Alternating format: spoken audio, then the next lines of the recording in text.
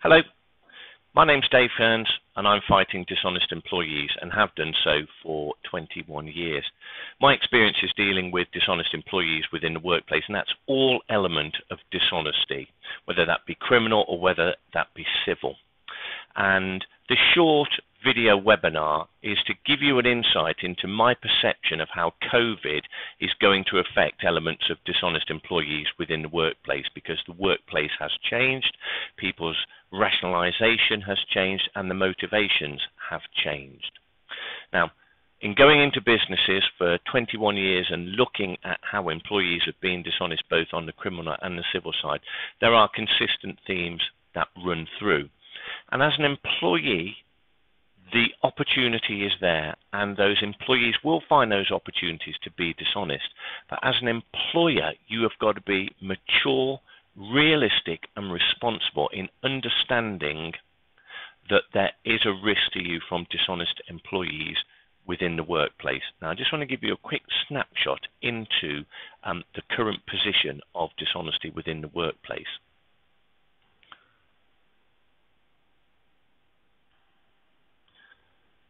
A lot of people will say we don't have a dishonest employees in the workplace and we haven't got a problem. The thing is, we have to be realistic that there is a problem, and you have had, or you currently do have dishonest employees within the workplace. And figures just recently reported by NatWest Bank at the end of December last year show that the UK currently business fraud is hit at 190 million per year, of which they anticipate 40% is committed by employees. Now, I often present saying that the amount of dishonesty committed by employees is far, far less than we think and we know, because these figures are only based on those that are caught, and this here is fraud that the bank are talking about here on these figures, not other elements of dishonesty, and they're looking at criminal fraud here. So they believe 40% is committed by employees. Personally, I think it's a lot higher, and that equates to around about £88 million per year, which is a phenomenal amount of money, and that staff with 5 years service are more likely to commit most of that fraud. And again, this here, the bank is just talking about fraud, but I can tell you from all of the research I have done that the SME sector is absolutely by far the most vulnerable sector that there is. Less than 1 in 5 have conducted a fraud risk assessment. Now, these figures, we just need to put them into reality of what that impact that has on each individual business and that types of dishonesty. We will always automatically think of things like fraud, asset misappropriation, accountancy fraud, ghost workers, things of that nature. But we've got other elements of fraud as well that are within the business that may well be civilly orientated, and theft that is civilly orientated. So that is theft of data, people stealing data and leaving the business and going elsewhere or starting up on their own. That is theft of product, theft of raw materials, all sorts of things that can be stolen. You then have issues of false absenteeism, long-term physical or mental debilitation, where somebody is skiving off work. The impact that this is having on the business with the element of dishonest employees in the workplace, and that's before we start looking at things like drugs in the workplace, that's selling drugs, manufacturing drugs, cultivating drugs, all of which I have seen over those 21 years. Now, we would all like to know the question of why employees are dishonest. What takes a normal law-abiding citizen to be dishonest? Now, this here is called the fraud triangle. It was devised by an eminent criminologist and sociologist named Donald Cressy, and his findings were based purely on fraud. And I have turned the fraud triangle into a theft and fraud triangle, and in fact for anything that equates to employee dishonesty. And I think it's a great slide that shows how and why employees can become dishonest.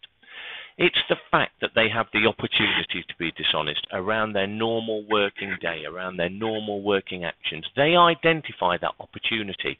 They may have had to have done a little bit of work to identify that opportunity, but generally that opportunity presents itself. What's the rationale? What's the rationalization in their mind? A lot of the time it is the fact that they feel they are not paid enough, that they're underpaid, that they're not valued enough, they've been overlooked for promotion, the business makes enough money as it is and they don't get enough of a percentage proportion from that. It may be the fact that the boss drives a bigger car and she doesn't have to work the night shift. They will rationalize in their own mind here how and why they should become and be dishonest, of which I can tell you virtually every employee that is dishonest won't actually think that they are a criminal. They don't think as if they are like the stereotypical criminal that will break into your car, burgle your house, sell drugs. And in the other corner, the motivation is always for financial remuneration. In 21 years, I have yet to see an employee being dishonest for charitable and philanthropic reasons. It's always for that motivation. And they make a rational choice. They make a rational choice to take this course of conduct. And they do this routinely around their normal daily working life. So how and where does COVID change this? And I think there's going to be many, many, many years of discussions. There's going to be many years of research to see how COVID has impacted on dishonesty within the workplace. Now, my view as I've been monitoring COVID and the dishonesty within the workplace, I haven't completely finalized my views and my decisions, but I've clearly identified certain things that as a business you need to be aware of, because those opportunities will probably have become much more available. The rationalization for the individual may well have massively changed, but the motivation I still think will be for that financial remuneration.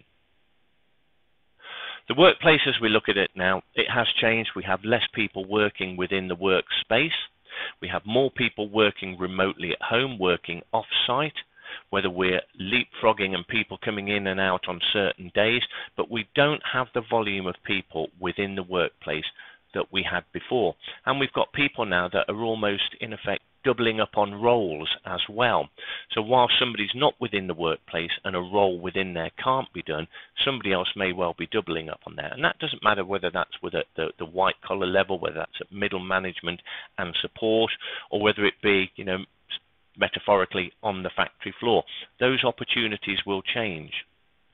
Control measures that you will have put in place to prevent dishonesty, not only from the external criminal but by the employee, those control measures might not actually be as effective now as they were pre-pandemic, because those control measures will probably be centered for a business model and a business structure that actually is quite significantly changed. You will not have what we call natural surveillance within the workplace. There will be less staff, there will be less people, less colleagues, less managers, so there will be less eyes on, less footfall on the ground. You will also have what we call less territoriality, and this is an ownership that an individual or persons or group of people or sector have for where they are. So if you've got a group of really good employees that are really conscientious about what happens within their area, if they're not there, that territoriality has actually broken down and you haven't got the strength that you did have in there before, because again that's coupled alongside the lack of employees and footfall that is on the ground there. So those opportunities will open up just purely from a situational perspective there, let alone that people are working remotely with potentially different software structures in place, with less supervision from staff as well, probably new employees being brought into the business as well, where you don't actually know those employees as well as you would normally by being involved with them so much closer. So what I'm trying to say is those opportunities may well come more significantly and much more availability than they did pre-pandemic. Don't get me wrong, an employee that is currently or has been will have identified those opportunities anyway, and that's what dishonest employees do. They identify the opportunities. So into the next point, and the next point of the triangle is we have the rationalization, and I mentioned briefly some of the reasons why somebody might, their rationale might be to be dishonest. But now rationale might change just a couple of simple things may well be the fact that a spouse, a partner, a family member has lost their job. Finances are difficult now, and money is required. So we're moving into the motivation being financial, but the rationalization might be actually that fact that we haven't got the available funds, income, the money's coming into the household as we had before. I need to do something about this. How can I do it? I've identified how I can on elements of dishonesty. Rationale might change as well, because you've got individuals that are working from home or remote working, and other people are feeling hardship against them because they are having to go in the workplace. That might feel that they feel disgruntled because they're being made to go into the workplace, and they think somebody has a better deal working from home because they're not doing the commute, they're able to have their lunch at home, and they feel that they have got the hardship of having to go to the workplace. But again, you will also have individuals that will feel, despite sort of measures that businesses have put in place to protect their employees, that they are much more vulnerable within the workplace, and therefore then, does their employee actually care about them? Is that their perception that they don't think that? I've got an employee here, I've got a role here where I have to come into work and somebody else doesn't. Is that going to affect their rationale, that they might find that their loyalty towards the business is less than it was before? And will that change their rationale for becoming and being dishonest? Then we come to the third point of the triangle, and again, it is that motivation being financial. I still think it will be financial because there are burdens on the households now, as I've mentioned, with people within the family environment and the dynamics that have lost their jobs or are now on less pay than they were before. You will have people that are not making their commissions and receiving their bonuses. So people will find that money is tight and difficult, and that may well force them towards that dishonesty.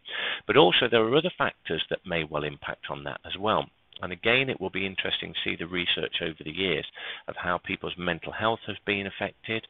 Are there more people that have got involved with alcoholism and drinking too much? Are there people there that are getting themselves involved with drugs? And gambling is going to be a big issue. It looks as if there is an increase in gambling from pre-pandemic. Now, of course, the increase in gambling increases the need for financial remuneration. And if any of you have looked at my Instagram, Facebook and LinkedIn feeds, you will see that there are a few case studies on there that I've highlighted where gambling as an addiction has led to dishonesty within the workplace.